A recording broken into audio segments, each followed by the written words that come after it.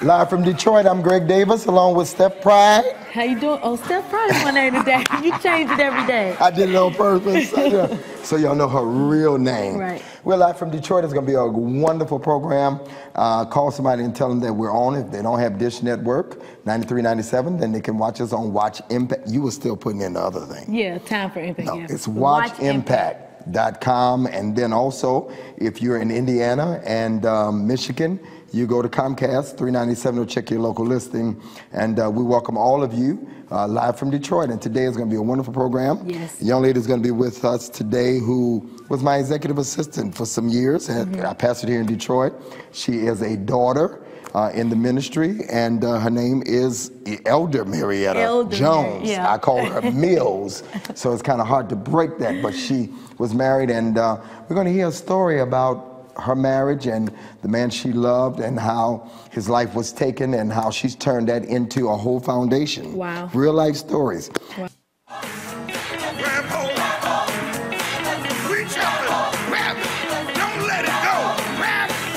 Our feature artist for today and music in the background, Bishop Richard, Mr. Clean White. You listen to his CD. You can go and download that. The single is out. We're going to talk more to him about it. But go and purchase. Don't tape. You know, don't bootleg. Go and buy it. That's our artist for today, and we're going to be talking to him later in the program.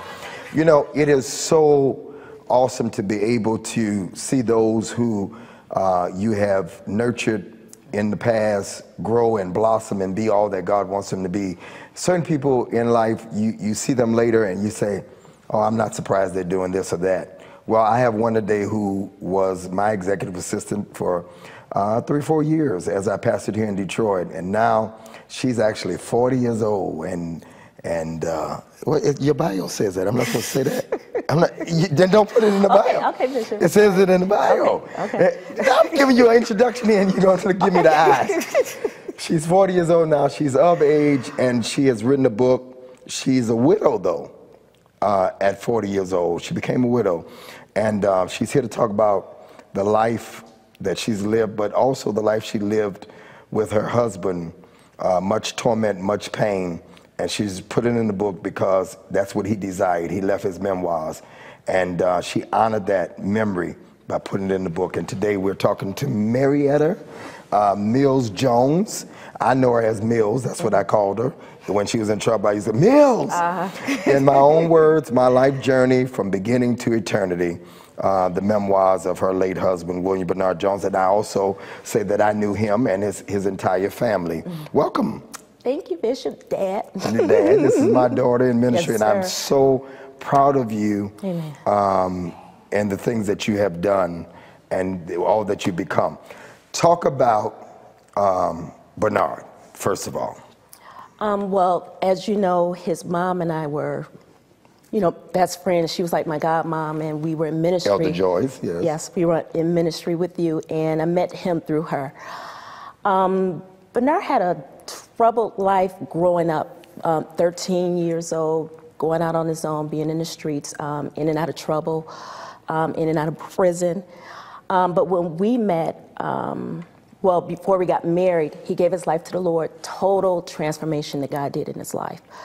But a year into our marriage, those demons that he really hadn't dealt with began to come up again, meaning the use of drugs.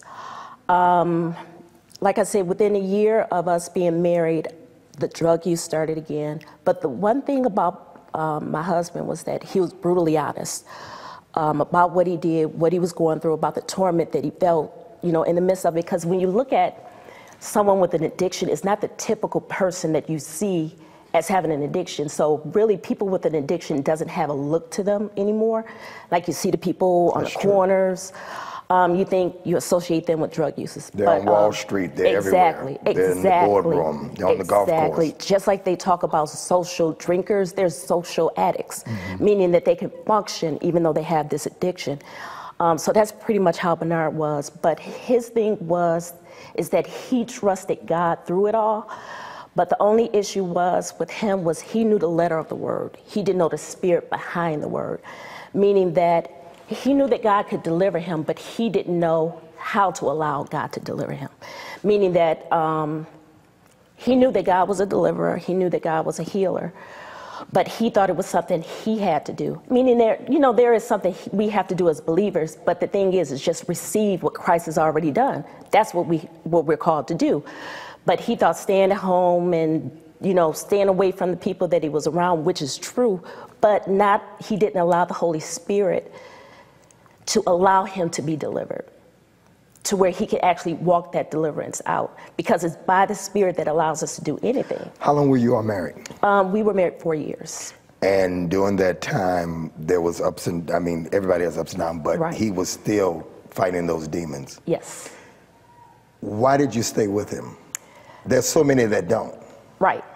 I would really honestly say the Lord led me to stay with him. And the reason being is because I knew his heart. And what God had showed me was to distinguish my husband from the addiction. And I had to hate the addiction, but still love my husband, because I knew my husband's heart was to be delivered, to be set free, to do the things that God had called him to do. But because he had that struggle and me knowing his heart, that wasn't a time for me to leave. It was for me to constantly remind him who he was. He needed somebody in his ear to let him know you're not defined by what you do. You're defined by who God has called you to be. So you have to walk that out versus, allowing this addiction to overcome you and basing your identity on that. So that's the reason why I believe God led me to stay with him. Talk about some of the things, because there are people that are watching now that are facing the same thing. Right. In the church. Yes, sir. Yes, sir. Bernard went to church. Yes, he did. He didn't become bitter with the church. No.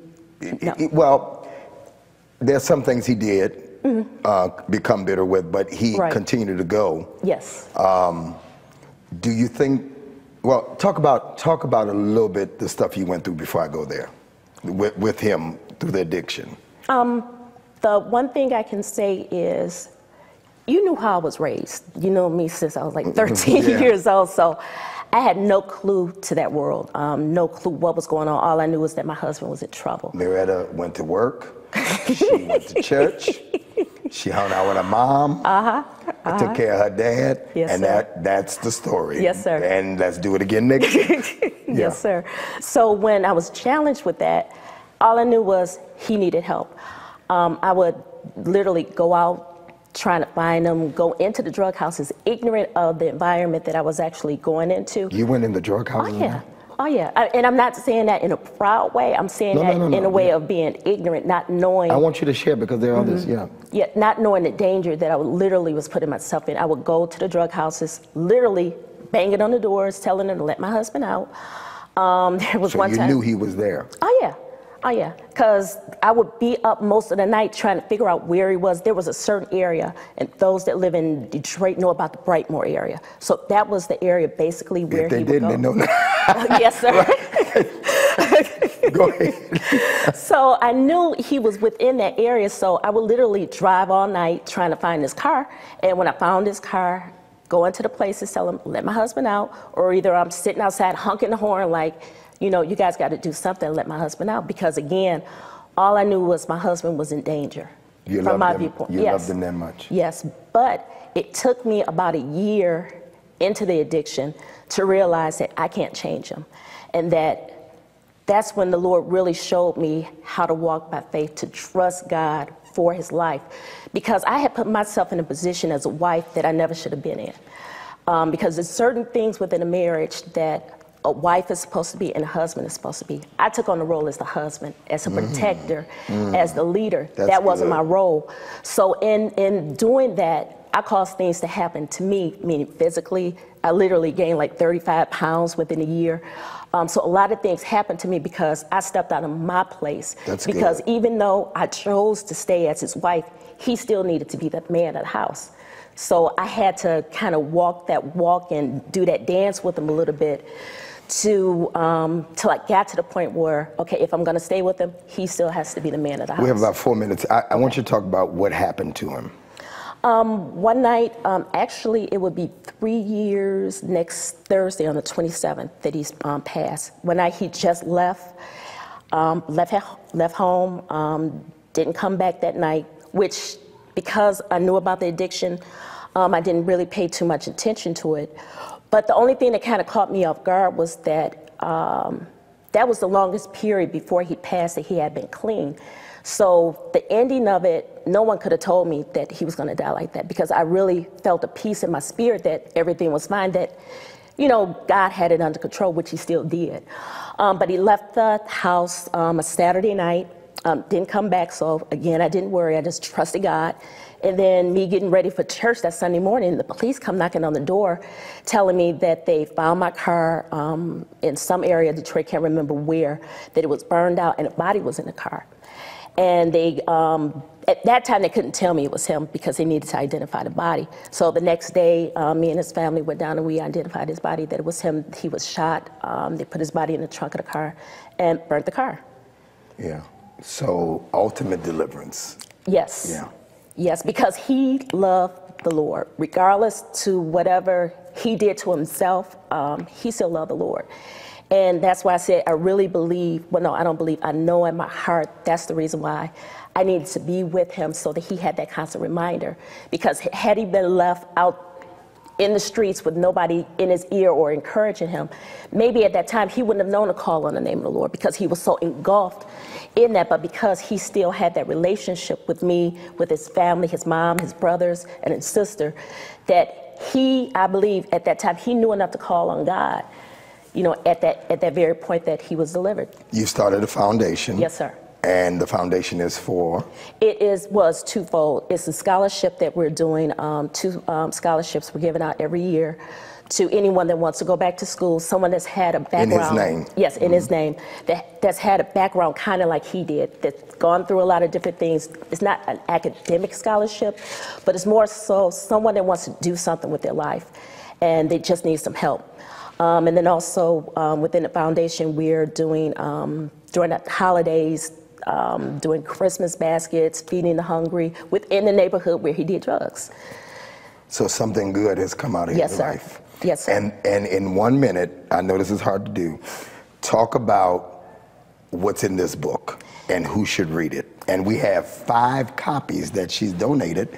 I wish I could do like Oprah and say, you're gonna get one, you're gonna get one, everybody's gonna get one. But we have 5 copies that if you go to my Twitter page, because I'm hitting that 10,000 mark this week, yes, sir. You can get it. The first 5 people that go to Twitter right now and just say, in my own words, in my own words. You have to be new though, you have to be new. In my own words, we're gonna send you these books. 1 minute we have to talk about who should read this book. Anyone that's had any type of struggle in their life, whether it's with drugs or trying to understand their walk with the Lord, that's pretty much who should read the book. Because or somebody that's dealing with somebody like you dealt with exactly, him. Yeah. Exactly, because he's very candid and revealing in the book as far as the demons he's had to deal with, dealing with what he was dealing with while in the church, the response of the church to his addiction. So anyone that has any type of addiction, or like you said, a spouse or a family member, or someone that has gone through what he's gone through, to know that even in the midst of hell, God is still there. All right. You've done a wonderful job. Mariette was a little nervous, and thank you so much for taking on this for your husband. I'm Greg Davis. Get the book, In My Own Words. We'll be back with much more here on Good News.